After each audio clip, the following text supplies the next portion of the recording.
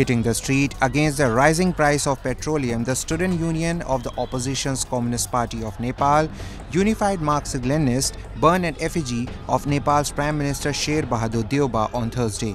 Members of All Nepal National Free Students Union burned Deuba's effigy at Tri-Chandra Campus in Kathmandu as they hit the street against a recent petrol hike.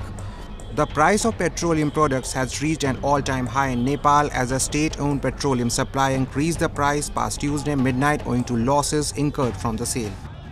Nepal Oil Corporation announced increment in prices of petrol, diesel and kerosene by 3 rupees per litre, and with new adjustments, a litre of petrol in Nepal would now cost 142, diesel and kerosene would cost 125 rupees a litre.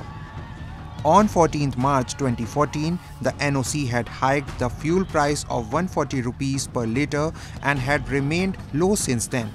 Nepal Oil Corporation has been updating the price of petroleum after it gets the revised rate from the Indian Oil Corporation every fortnight.